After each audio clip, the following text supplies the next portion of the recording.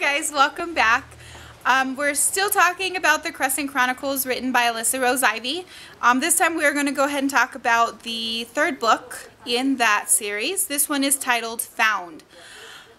So now that she found out that Toby was a Turon, she is wondering what is the reason that she has been with two Turons in her life. She's wondering why they're both attracted to her, and that's kind of a good question, you know what I mean? So she's trying to find out what that is all about. Jess and Emmett get kidnapped. We all know Jess is the girl who went with her initially to New Orleans, who went with Jared, and she was upset about what happened, so she left. But she got back with her ex-boyfriend, and now Toby actually kidnapped Jess and Emmett to get Ellie to go with him, to be with him. And that's kind of strange, because if you want to pressure somebody to go with them, taking their best friend hostage is probably not the best way to go.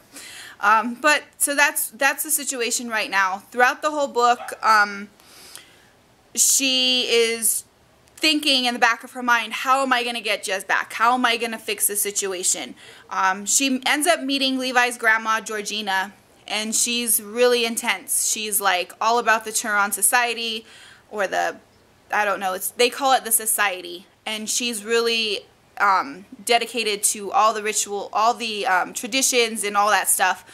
So Ellie has to meet her, and she's a little freaked out by the whole situation. What else? They find out that the reason she was attracted to both of these Turons is because she's what they call an enchantress, where every so many years there is a female, whoever she chooses as her mate will become the king. So that's why the Blackwells are coming after her, because if she chooses them, he automatically becomes the king. And Levi's family will be put down. You're not put down like dead or anything, but like below. They won't be royal anymore. You know what I mean? They'll still be royal, but they won't be the ones in charge, so to speak. But yeah, so that's the whole reason why she is all these Turons are attracted to her. She ends up making, she meets this guy, Cade. He is actually, he's from a royal family as well, but they're not in charge, and they are from California, I guess you can say. It turns out that she uses him to help her get Jess back, because Levi and his family keep saying, oh, we need to wait for the perfect time. We need to find out what's going on before we take any steps. And she's like, I cannot wait any longer. Something's going to happen to Jess. They threaten that they're going to kill her. So she goes on her own to find somebody who will help her. And I don't really blame her, because I would probably do the same thing. If somebody doesn't want to help you, you find somebody who will. So you can't really fault Ellie for that. But she does find herself in a dangerous situation as well, again. But she does find out at the end, they all end up working together, because in the end, Toby just wants her to be happy, even if it's not with him. So they all end up kind of getting along. They're not really friends, but they're kind of friendly, I suppose. She promises Cade something in return for him helping her.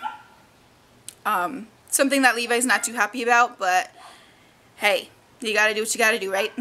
So that's really the whole book. Just trying to find trying to rescue her best friend. And of course, there's other things that go on during the book. She has to go to these events. She has to go and you know, just try and fit into this whole society. But yeah, so this book's really great. I would definitely check it out. That is the last book in the Crescent Chronicles. There is another series that goes along with this. It's called the Empire Chronicles, and I'll be back with you guys with another video talking to you guys about those books. And until next time, enjoy the adventure.